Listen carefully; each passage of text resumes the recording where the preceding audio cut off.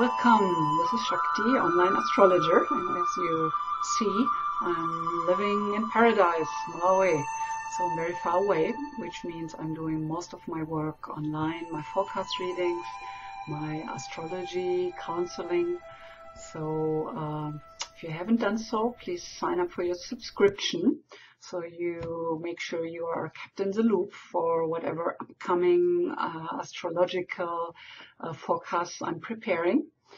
I also love to hear back from you, because it's kind of hard to keep this going if it's not some kind of a dialogue. And I promise I will get back to you with whatever comment you leave me.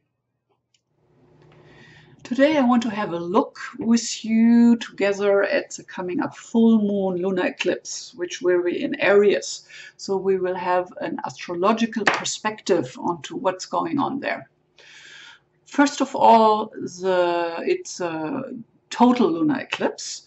So there are some people who will see that better than others.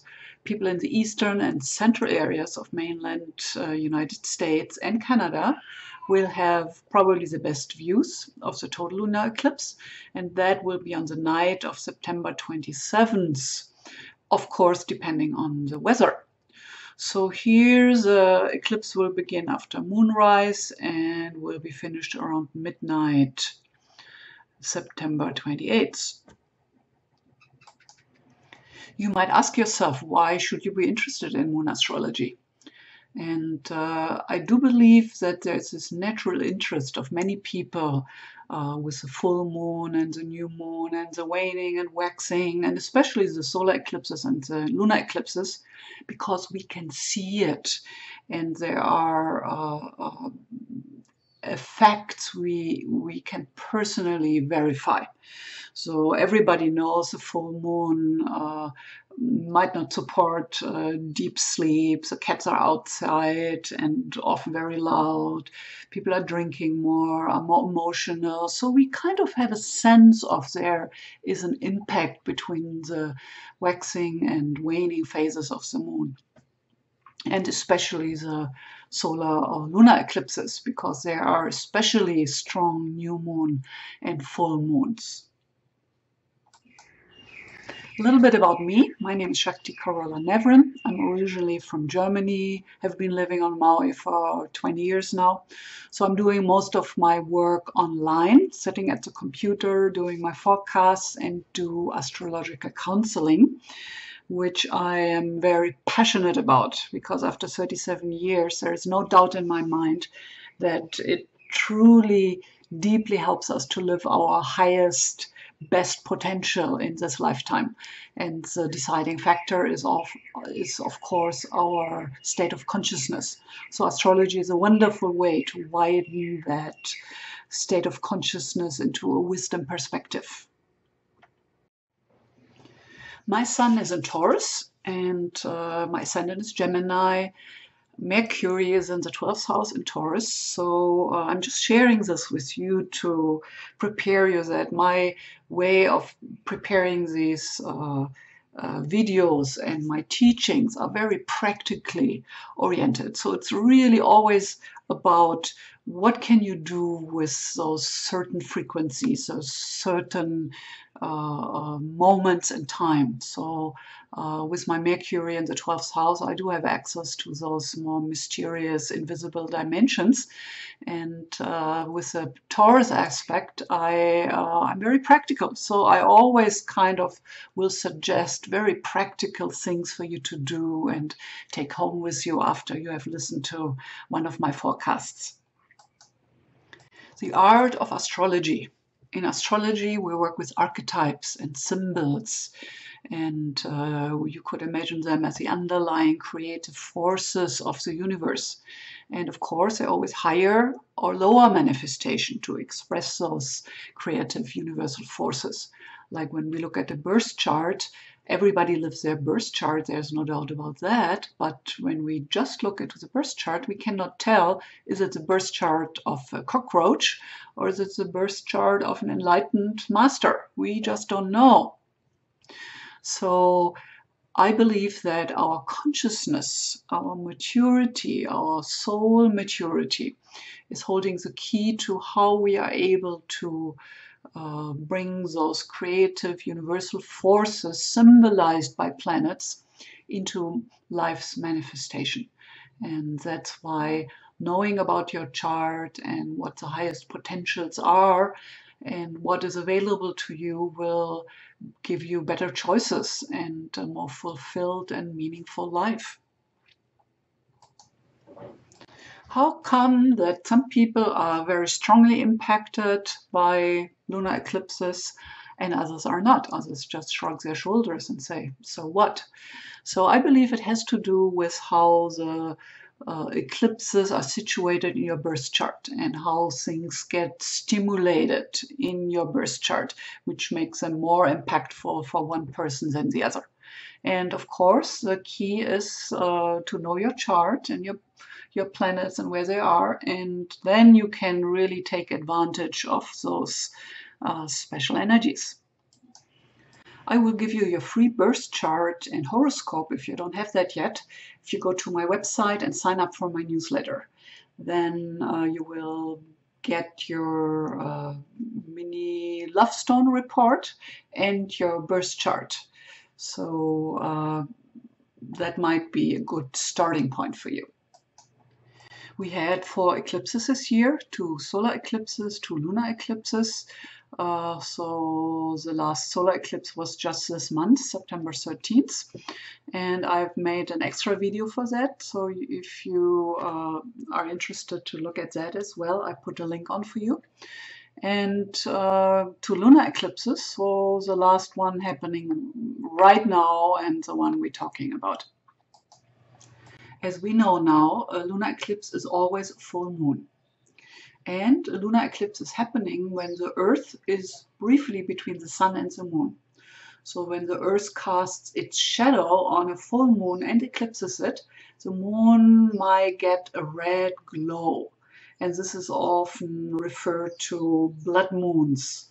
So this one will be for around an hour that this blood moon will be visible and total. So there are regions in the world who will at least see some parts of the eclipse, like Europe, Southeast Asia, Africa, much of North America, Canada, South America, Pacific, Atlantic, Indian Ocean, Arctic, and Antarctic. So many people will try to catch this one. But what does it really mean for us as an individual? So I believe the lunar eclipse can be understood by comparing it to restarting your computer. So you restart your computer and problems might have solved themselves. So here we compare the lunar eclipse with restarting your emotional consciousness with a new level of awareness. It's like there's this moment in time where the frequencies you're surrounded with are restarting, reaching into your emotional body and consciousness in a new way and giving you a new perspective because of that. So a lunar eclipse is always a full moon, but it's not always a total lunar eclipse. So that's, of course, the most impactful and impressive one to watch. So interesting always is to see in which sign the eclipses are happening, because whenever you have your sun, your ascendant, or other planets in that sign, which is here Aries, then you can really count on having some strong energies coming into your life. And as I said before, consciousness is the key. So if you know what is happening, what energies are coming into your life, wanting to be integrated, then you have a much higher chance to take advantage, to really ride the wave as we know how to do here in Hawaii. So this one is happening at 7:50 p.m. Pacific Standard Time, so you can correlate that back to where you are on the planet. And now I want to have a more in-depth look about Aries and what that means for this lunar eclipse. Let's talk about Aries. Aries personality then, the sign of action. So Aries is not only the first of the fire signs, but with Aries we also start the whole zodiac, the circle of evolution. It correlates with spring equinox, the beginning of the astrological year. So Aries has all this starting, beginning, fiery, passionate energy because of that. And because of that, Aries is the archetype of the warrior, the pioneer, the one who starts passionately into new beginnings. So it's a very male energy, very fiery way to take charge of life. So again, Aries is ruled by Mars, uh, who is looked at the ultimate archetype of the warrior, the soldier. In your chart, Mars is also symbolizing your life force energy and how that keeps expressing itself. So it has more dimension than just the warrior aspect, but that's kind of what we look at first. One of the things a warrior values most is courage. Courage in the face of fears. So in your chart, your Mars therefore also symbolizes where you need to take that deeper look and face your fears and step it up anyway. So that brings me to the aspect of willpower. Aries learns to deepen, to learn about willpower, to find strength in themselves to do what's necessary. And of course, Aries personalities are very ambitious. So, in a way, from an evolutionary angle, you could say when you come in as an Aries, you learn about being discriminating and strong and expressive and passionate and all that. But it also means that you need a victory. You need to face your fears and have things going your way. So the high-end aspect of Aries is to learn about the right use of force. The ability to put down your foot, to say, this is it, to defend yourself, to not be a pushover. And the other aspect is learning to take care of the weaker. So here we have the archetype of the hero, the one who fights against unsurmountable obstacles and resistances and circumstances. And he usually not only does it for his own good, but for his community, for his loved ones. So there's always a bigger picture to becoming a hero. So it's not just an ego-driven, I'm the best and the biggest one here.